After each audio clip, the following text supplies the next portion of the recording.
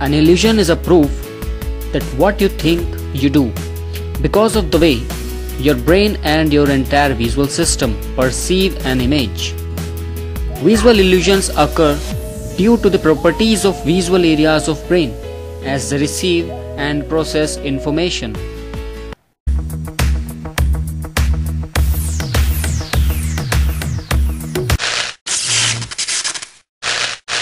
Let's take some day-to-day optical illusions we encounter.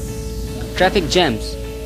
When pavement shifts from downhill to uphill, it often leads to traffic jams. The visual illusion of vertical gradient tends to lead drivers to misguide a road slope, and drivers often fail to realize they are going uphill. Let's take another beautiful example. In which direction train moving? Look at this moving train and note the direction of the movement. Now close your eyes and think train is moving backward. Now open your eyes. Are you not that the train is moving backward? Now again close your eyes and think train is moving forward.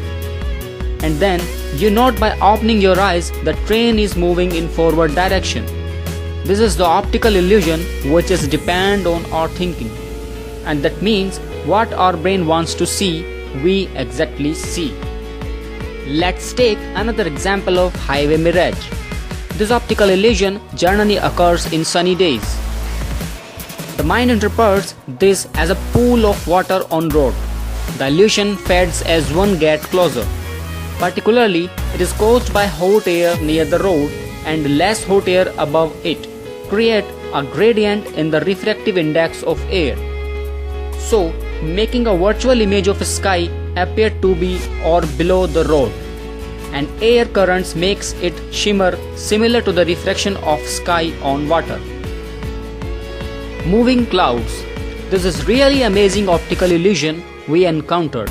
When clouds are moving, then look towards open sky facing opposite to the clouds movement, but have no disturbances of any objects like buildings, trees, etc. Now close your eyes and think that you are moving and open your eyes towards the cloud.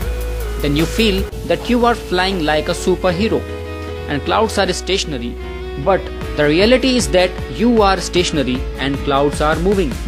The floaters. This amazing illusion occurs inside our eye.